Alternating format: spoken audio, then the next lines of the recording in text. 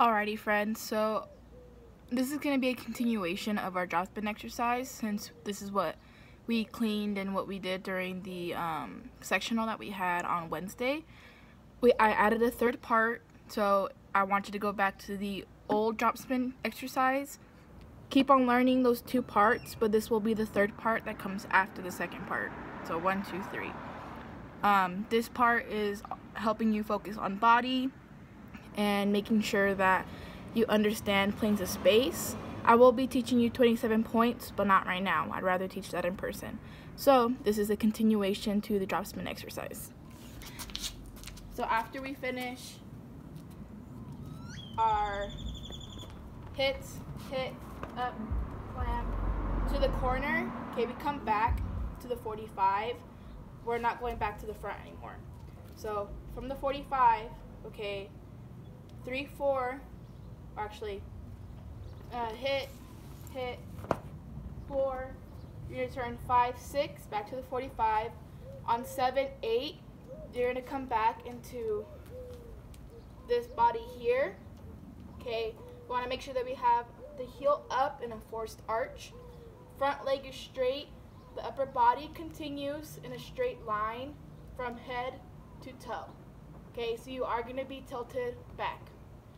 So, again, from the tendu at the 45, we're going to push the flag up into this position here. Okay, we're in a pretty steep angle, not flat, but also not in front of us. Okay, you want to see this nice pitched angle. Cool. So this will be 8, and then we continue 1, 2, and 3, 4, 5, 6, 7, 8, and 1, change 2, up, 3, 4, and 5, 6, 7, 8, and hit, tendu, flat, 5, 6. Okay, we come back to the front. The transition is still the same. 7, 8, and 1, flat, 2, push 3, 4, and 5, 6, 7, 8, and then we have the left side. Just some things that I mentioned with the body is that we need to make sure that we stay in a parallel position with our feet, so the feet are facing the same way. We take the step back. I told them to make sure not to tightrope it, so we don't want to take a step back towards the end zone.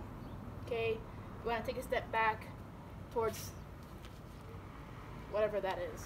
Okay, with this body here, it should feel comfortable to an extent. It's not very comfortable holding a forced arch for a long time, but we need to see that heel up, knee down, okay, so that we get this nice looking body here. Cool. Another thing I mentioned is you want your center of rotation to be from the nose straight up. Okay, so your hands should be in front of your face, not too low, not too high, right in the middle. Yeah, so that would be the third part. It just continues from the second part. Shouldn't be too much since we have already been working on drop spins and speed spins. So yeah, good luck.